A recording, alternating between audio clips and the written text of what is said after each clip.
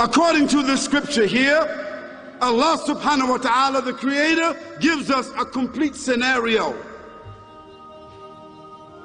that death is a fact. Nobody here can deny it. Now, if there's somebody here that's got a problem or a philosophy that they differ with me about death, that they're not gonna die, they're not included in that, I want you to raise your hand so you can come up here and give us this theory.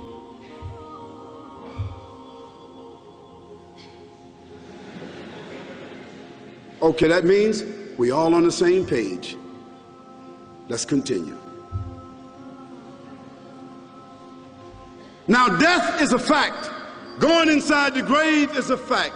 If you don't want to agree about what's going to happen in the grave, let's move past that. But the Creator says that after the grave, so certainly we will resurrect you. And the Prophet Muhammad, peace and blessing be upon him, he gave us a beautiful scenario. He said that after the Almighty destroys this earth as he created it in the beginning, by his word, he will destroy it. Now we know that the human beings have been able to create a weapon which is called a solar destructive weapon. It means that they have a weapon now that can emit a sound that can destroy a mountain. We already know that they have been able to design a weapon that can create and harness a laser beam that can create holes through the mountains with a laser beam. Now, this is what humans have been able to do. The Creator, he says that on the day of judgment, before that judgment, he will destroy the entire world. Now, the Prophet, peace and blessing be upon him, gives us a beautiful scenario. He says, it will happen in this order. There will be the sound of a trumpet. Not the trumpet of Louis Armstrong, not the trumpet of John Coltrane, not the trumpet of Miles Davis, not that trumpet. Another trumpet, another horn, blown by an angel, with a sound that when it comes out, the first blast would destroy all living creatures at once.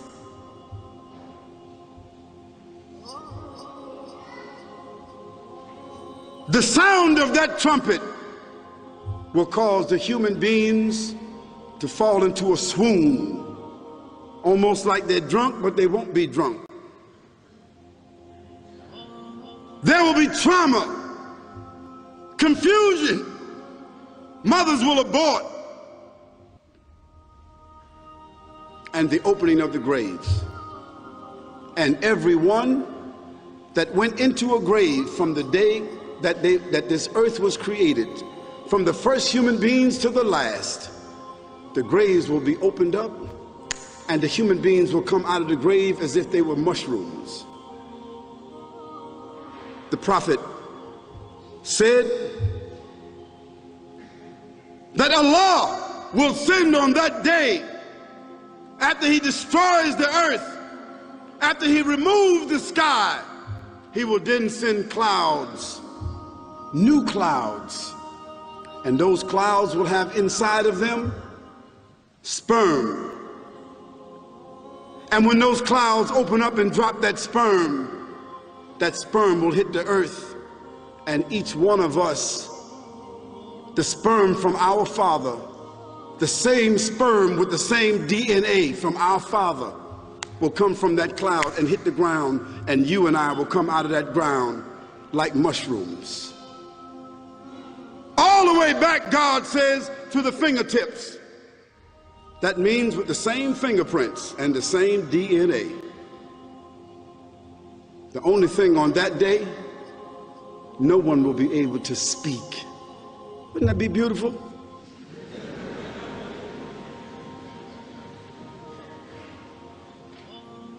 No one will cry, no one will complain, no one will lie, no one will exaggerate, no one will blame the other one, because no one will speak.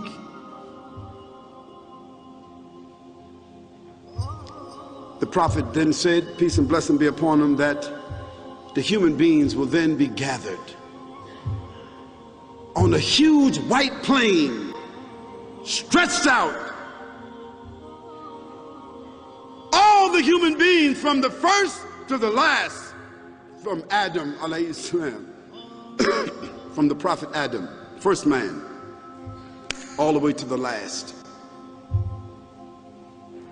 And he said they will be on that day barefoot and naked.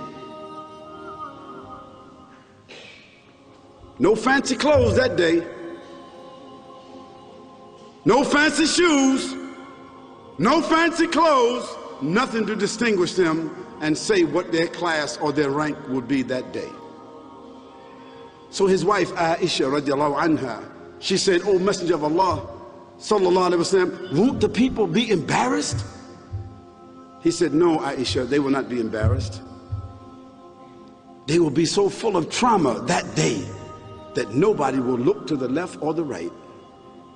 They will all be only concerned about themselves." And then the judgment will begin, and the scales will be set up.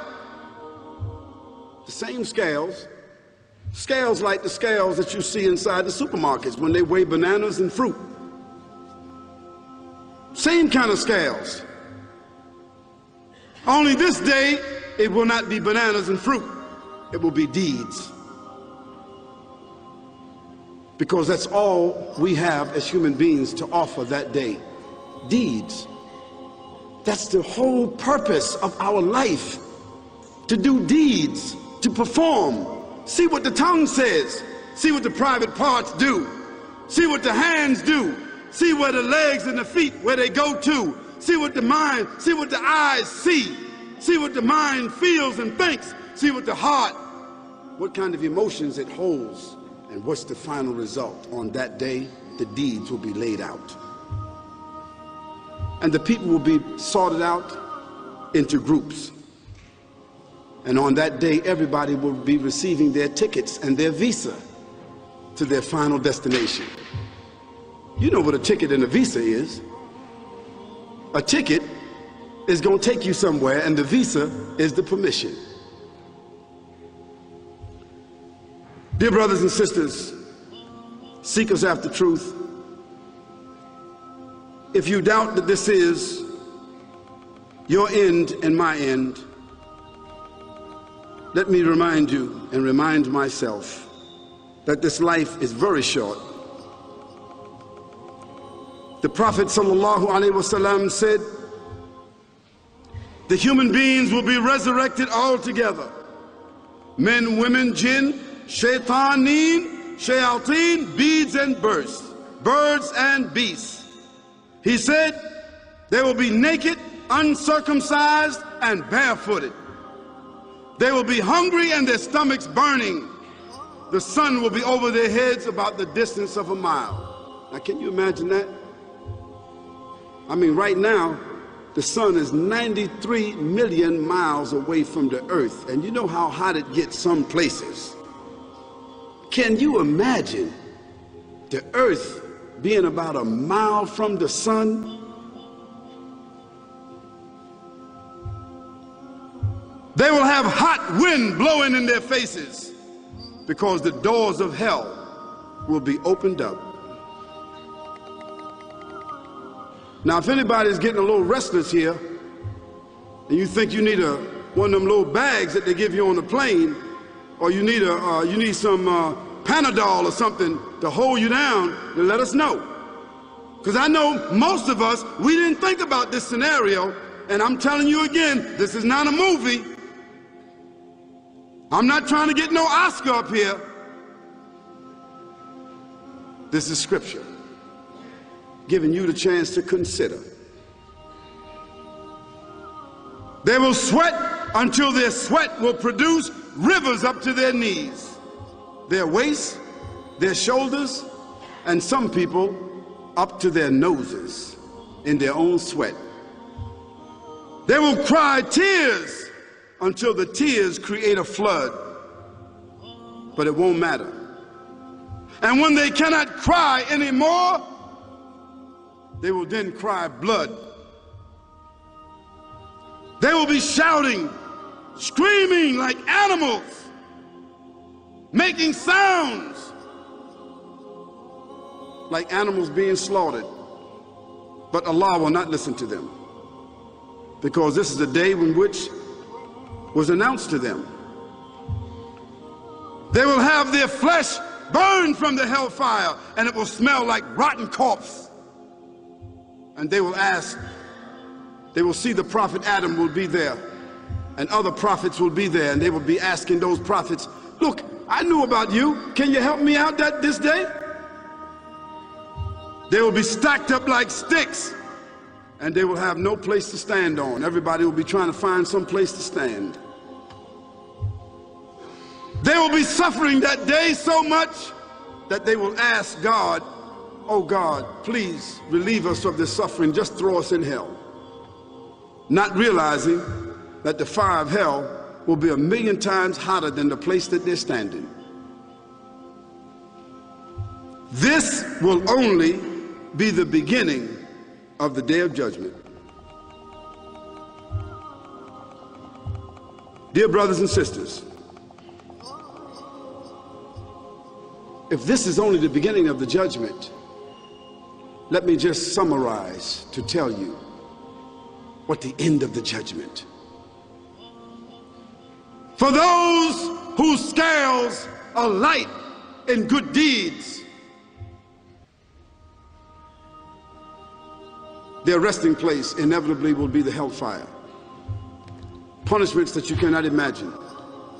And you may say to me, well, it sounds like a dream. I don't believe that. Well, you don't believe that you're going to die. You can't even imagine that. You can't imagine the grave. You can't imagine while you were in your mother's womb. You can't imagine before that. Yet all those scenarios were realities for you to get here. And all of those are realities for you to leave here. And certainly, this issue of judgment is a matter of scripture. Every prophet of God told the people about this scenario. And all I'm doing for you brothers and sisters is reminding you about this scenario. All of us are going to die. All of us are going to the grave. All of us are going to be judged. And all of us will wind up in one or two destinations.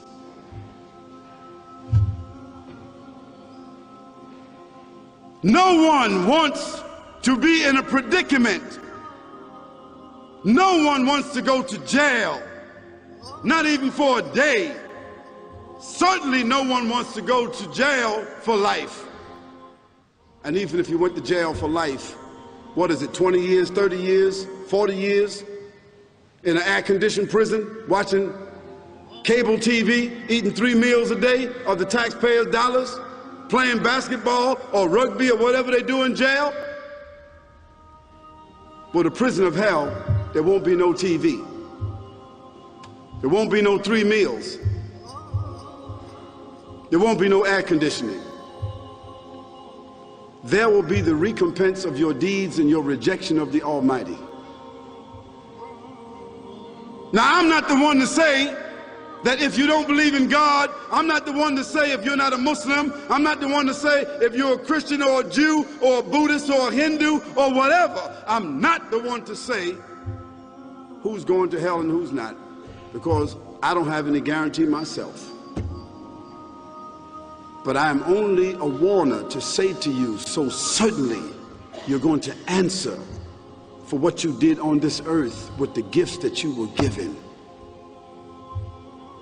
Don't be caught by surprise, and don't be in a situation that you were warned, you were told, and on that day you deny and you lie and you say that you didn't know. Because in case you didn't realize it, if you didn't know before you came here, You know now. When you walked through that door, you didn't know that you were going to walk out of here responsible, that if you didn't know before you came, now you know. Now lie to yourself if you want to and dream about it. And keep this in mind.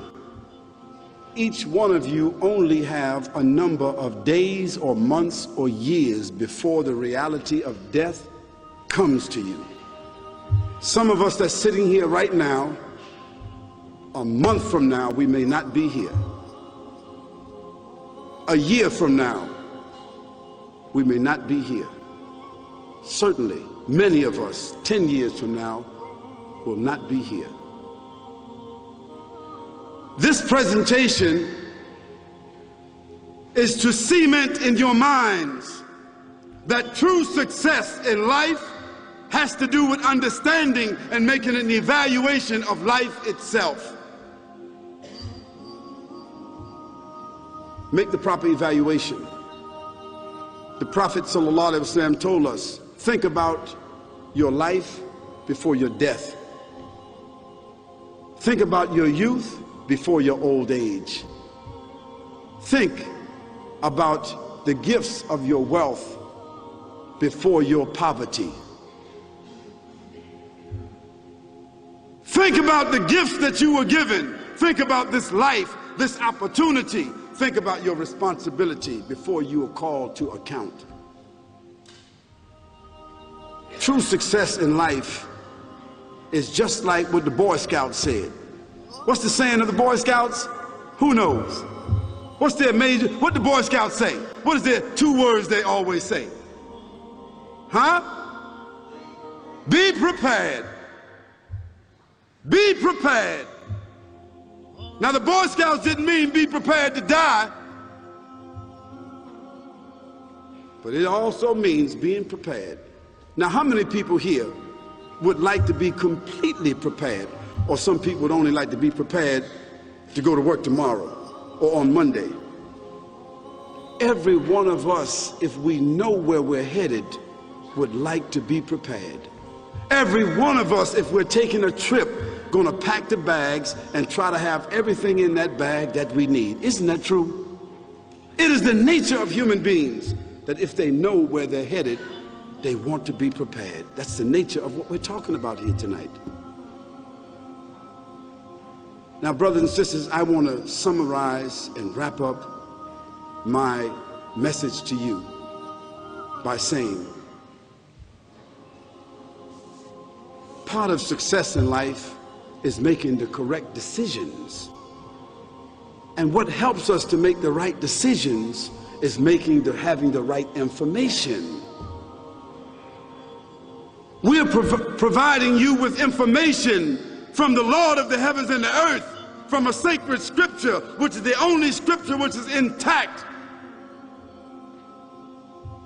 providing you and I with the information that will allow us to be prepared. And by being prepared, we can reform our lives now. We can rearrange things in our lives now. We can reconcile things with our conscience, and we can reconcile things with our Creator, with our God now. We can pay the debts that we owe. We can pay restitution that we owe. We can begin to do some worship. We can at least say, oh God, I thank you for life. Oh God, I ask you for strength. Oh God, I ask you for time. Oh God, I ask you for mercy. Oh God, I ask you for forgiveness. Oh God, give me the opportunity and I will reconcile